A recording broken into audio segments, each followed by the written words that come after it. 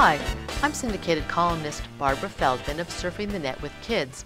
Get my educational website reviews in your mailbox every week by signing up for our free SurfNet Kids newsletter at surfnetkids.com/newsletter.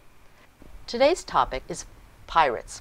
To visit each of the sites included in today's tour, visit surfnetkids.com/pirates.htm. A pirate is a robber who attacks ships. Although piracy has occurred since ancient times, the golden era of piracy was the 16th through 18th centuries on the Mediterranean and Caribbean seas.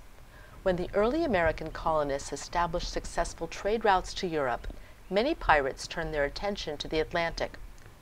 Pirates have been the subject of much literature, and hundreds of websites are devoted to their study. Welcome aboard, Swabby.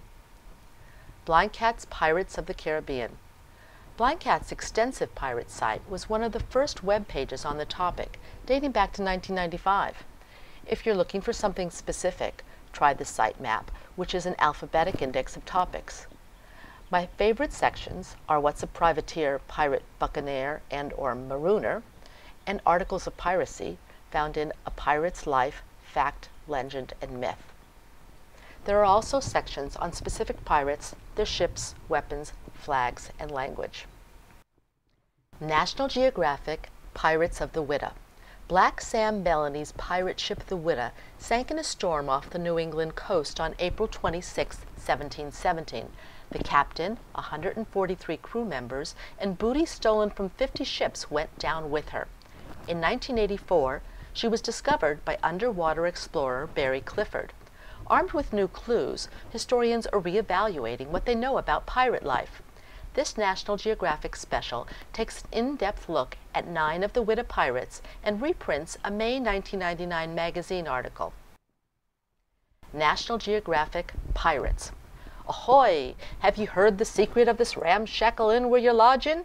They say it's full of booty, but no one's been able to find it. Join this interactive adventure, and while looking for the loot, you'll unearth tales of real pirates woven into the storyline. When your adventure is finished, click on Books for Buccaneers from the main menu for elementary and young adult reading lists. For more website tours like this one, sign up for my free weekly Surfing the Net with Kids newsletter at surfnetkids.com/newsletter.